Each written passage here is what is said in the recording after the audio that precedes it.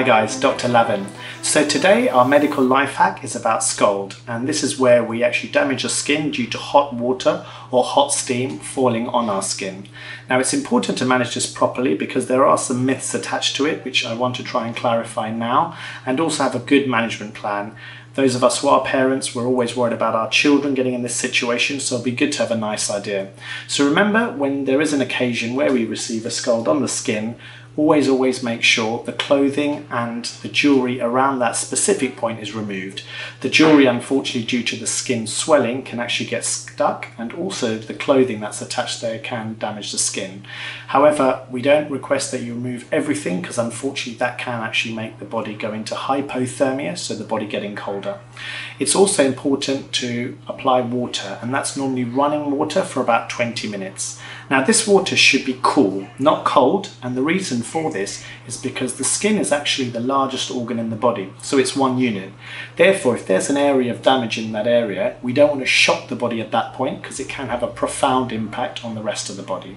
So when we do get a scald, just remember on that area 20 minutes of cool running water. If you are stuck in the middle of the park or somewhere else and you're having a hot coffee, for example, and you want something applied on that area, anything, a juice, milk, for the time being is absolutely fine till you have access to running water. After you've applied the running water, remember, do not cut short. The point of the running water for the 20 minutes is because it cools the whole system in that area down. You can imagine when you have a heat source, if you only use it for say 5 minutes, that heat still remains and it can spread through the skin, potentially causing damage.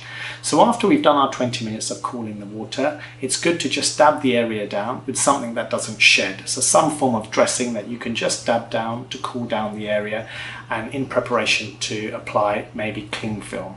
Now before applying cling film, there are many people who actually put things like margarine, butter, flour. Remember guys, we're not performing the Great British Bake Off here. This is nice and simple, where we just want cool running water, and after we've dabbed it down, just applying a layer of cling film very loosely, just to avoid the risk of infection, because unfortunately this area of interruption can encourage infection.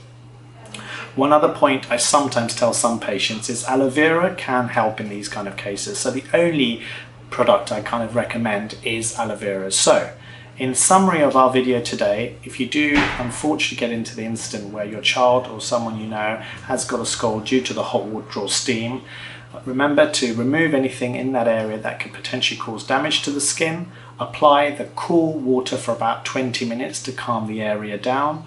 Dab the area down and then apply a very loose layer of cling film. That's your medical life hack for today.